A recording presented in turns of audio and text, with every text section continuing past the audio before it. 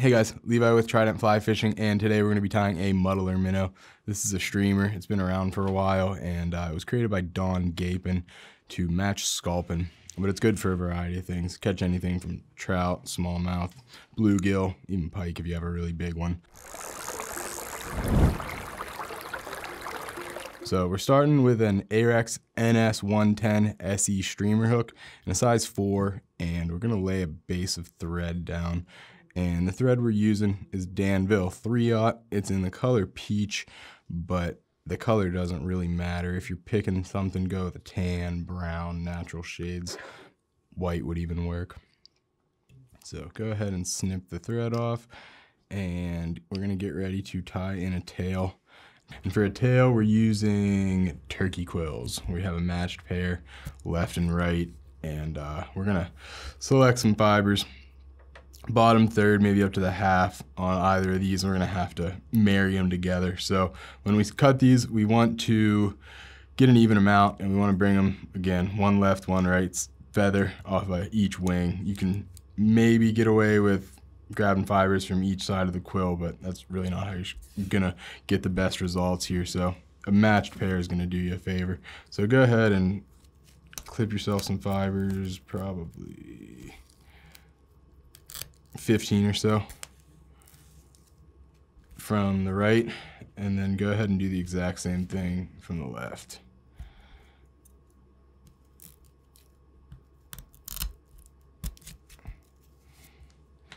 And what I like to do first off is just to make sure we have similar bundles of fibers, just lay them on one another.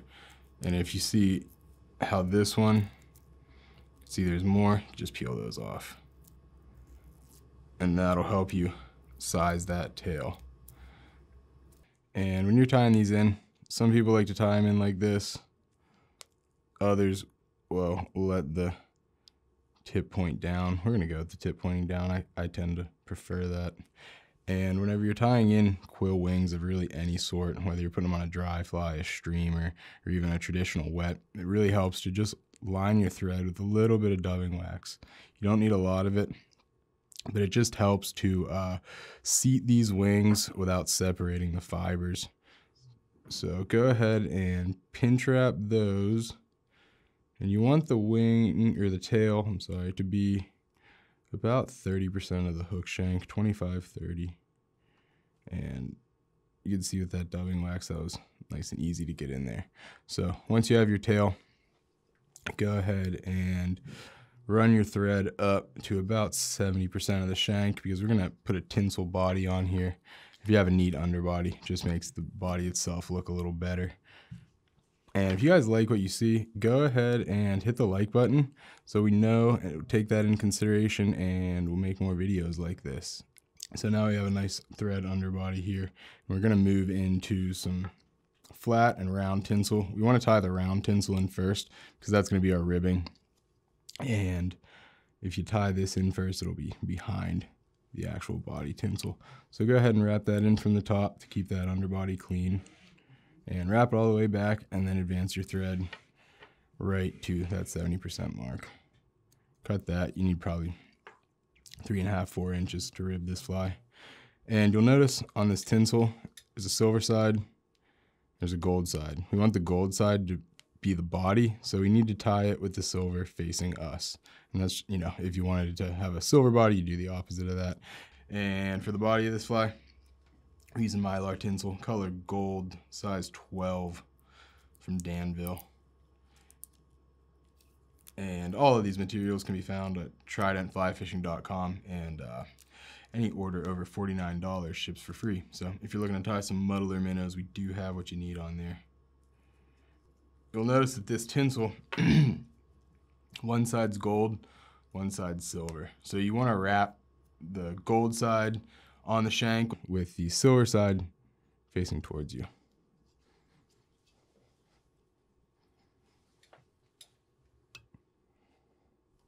All right, so go ahead and tie that in, and then advance your thread forward. Now we can start to wrap it.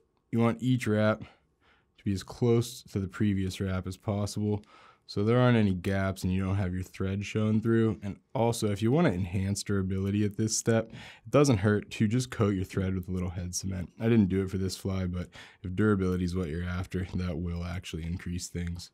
All right, so we're at about 65% of the shank covered, and we're gonna tie this down now. And you want to leave enough space behind the eye of the hook because we got to tie in a wing still and spin some deer hair. So just be sure to leave yourself enough room. So now that we've tied the tinsel in, we're gonna counter rivet with some round tinsel, and it's size small and oval. And you could do it either this way or counter. I prefer to counter it because then you have it going in an opposite direction than your body tinsel, and it just aids in durability. So get that to the top, and then we'll tie it down.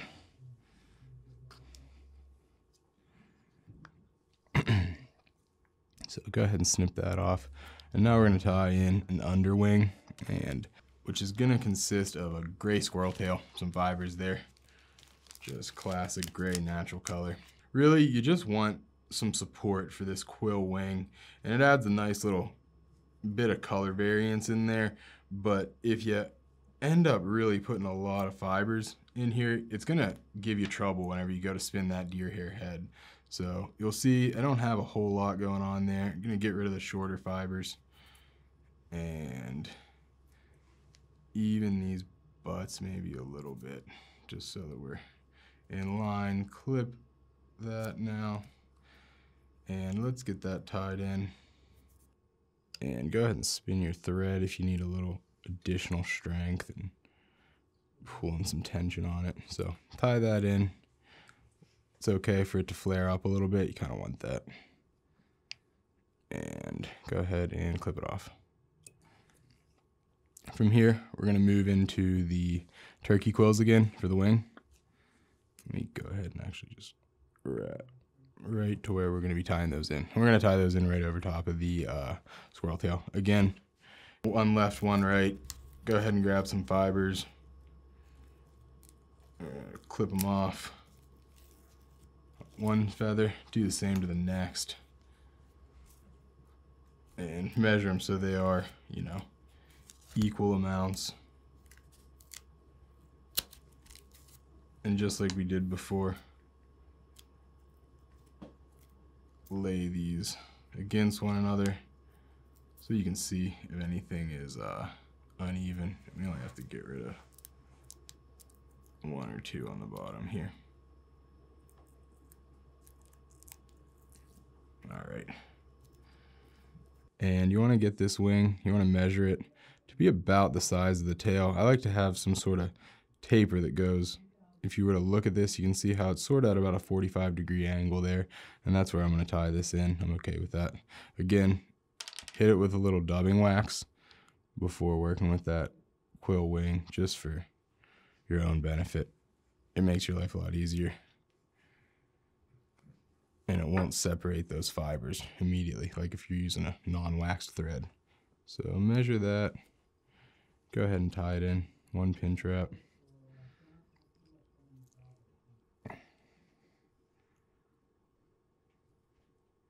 Look at it from the top, like that, that looks good. Go ahead and tie it down.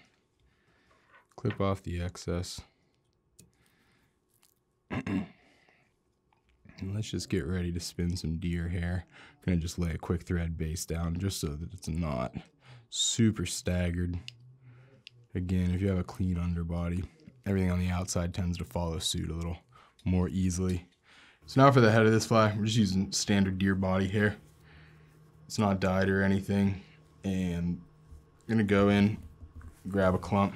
It's a little on the bigger side. You'll need more hair for a larger hook, less hair for smaller hook. You kind of got to size it to the fly at hand. So this is this deer hair has quite a bit of under fur to it. So I'm just gonna go in with a bodkin. You can also use a comb. I just happen to have a bodkin on hand. So go in there and you'll see all this fluff coming out and this sort of under fur. Get rid of that, because whenever you're spinning deer hair, that is just the worst thing to deal with, and it's not going to do you any favors at all. So clean that up. And again, a comb works just fine, but you can get away with your dubbing needle as well, bodkin.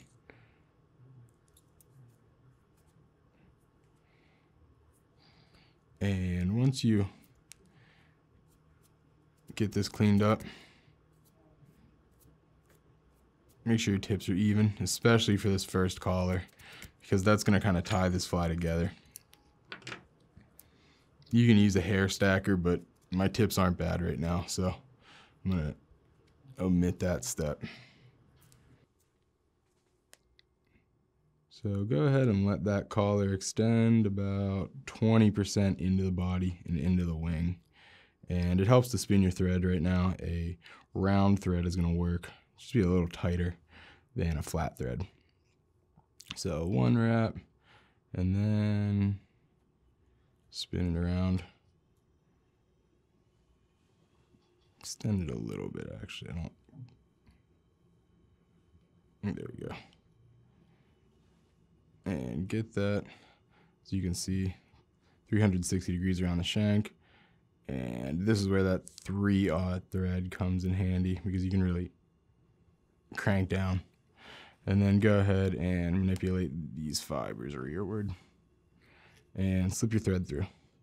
Helps. I like to slip it through about, I wouldn't say quite a 45 degree facing southwest. It's about a 35 maybe. 45 works too, but it's just a little more precise. I'm going to do 2 bunches for this head. Again, a larger fly might require more. A smaller fly might maybe get away with just 1. It'll have to be really small though. Again, a little more than a pencil's diameter, and just clip that off.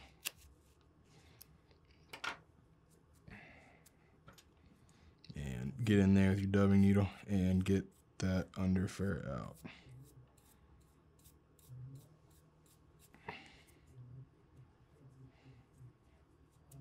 Kind of a mess, so if you guys have one of those trash receptacles that goes and integrates into your vise, this is a good fly to have that for, especially once we start trimming this deer hair, because that is royally messy.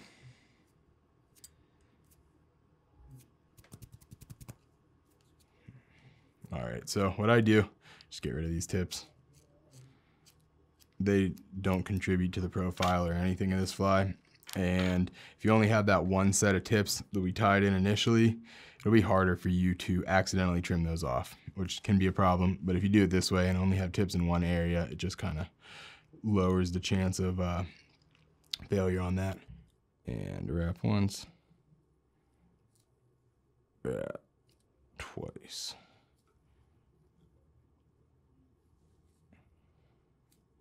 And get ready to spin it. If you guys like the Muddler Minnow, we do have everything that we're tying with on tridentflyfishing.com, and all orders over 49 bucks will ship for free. So if you want to stock your boxes with these, they are a good pattern for summer smallmouth and largemouth bass. We have everything you need on there.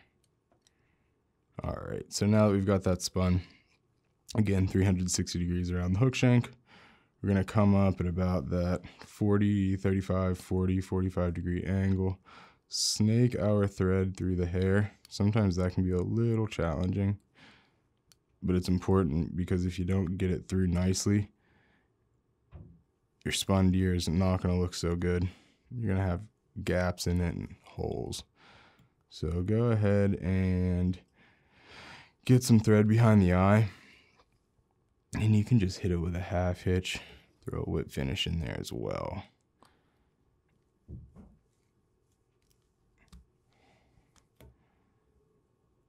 All right, you can clip our thread now.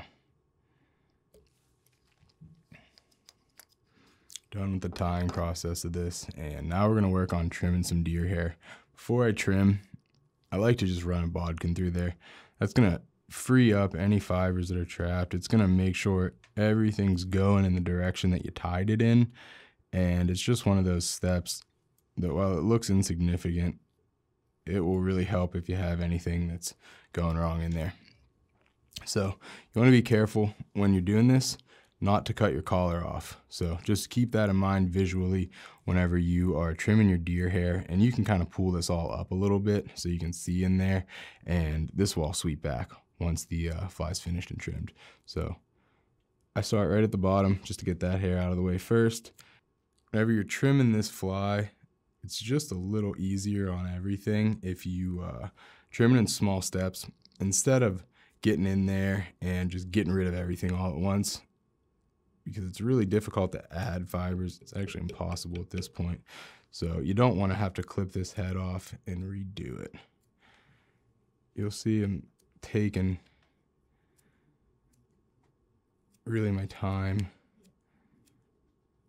And I'm also using the rotary function of this vise, which if you don't have a rotary vise, it might even be better to just take this fly and trim it in your hands, because it really helps you to move around the shank, see everything at a 360-degree angle, and prevent mistakes when trimming while also keeping things consistent. And you'll see this head starting to take shape with each pass. And this head's pretty tightly packed.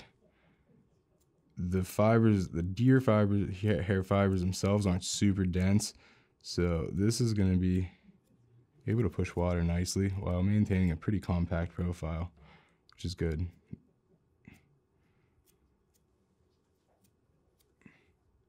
And this is another trick that works to really get everything out of there. If you just take your fingernail and pull this eye down, it'll kind of fan everything out, and it'll also get rid of any fibers in there that may have cut and got trapped.